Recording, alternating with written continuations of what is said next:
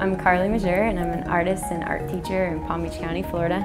I do nautical chart paintings.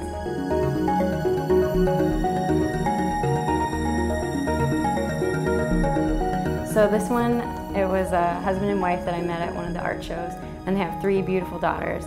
I was expecting a mermaid piece. The daughters and the mother really like mermaids, and the husband was like, nope, this is my piece. I want to do something different.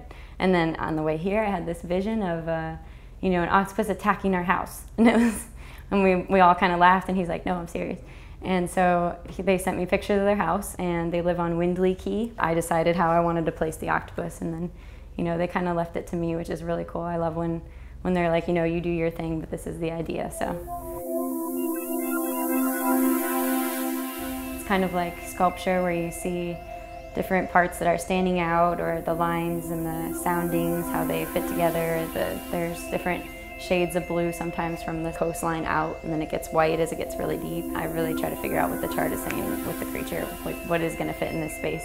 And there's so many different compositional techniques. I mean, common one would be hokusai's wave, how it does the wave this way, but you turn it upside down and you'll see the wave that way. It's kind of like a yin-yang effect. So I use that one a lot, especially with the octopus on Key Largo that I have already. That one, I feel like his little rings are mimicking the islands. That was my whole goal, was to kind of make it feel like a yin-yang. It's like a playful thing, and that's why I don't like to draw it out first in pencil, because I think that takes it away from what I'm trying to do. I want it to be more direct. When it happens, it's, okay, I see this and I'm going to put it down right away.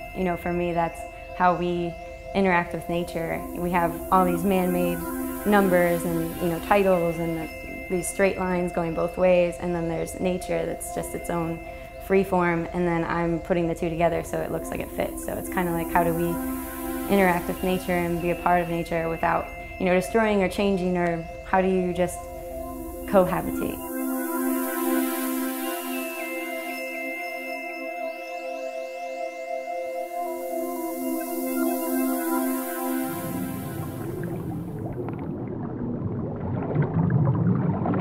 What?